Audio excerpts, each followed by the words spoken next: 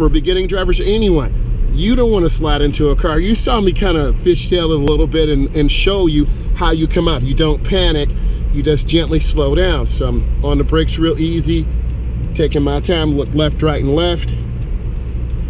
And then I'm gonna go ahead and just make this left turn. And again, it's really slick out here, you know. And I have Pirellis on this vehicle, so we'll do a discussion about Pirellis and the type of tires you should have. If you know about Pirellis, they're a very soft compound tire, and these are all-season tires. So whenever you're driving, you have to assume the surface is cold, which it is. It's ice, which it is, because the temperature is dropping. Okay, I had to make a right turn here, so I'm gonna gradually slow down, take our time.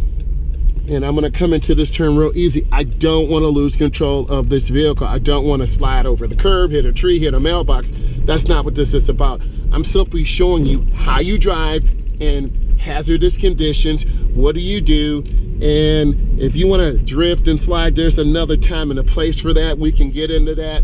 If you haven't seen my other video on YouTube, I talk about I'm gonna be learning to drive extreme go-karts.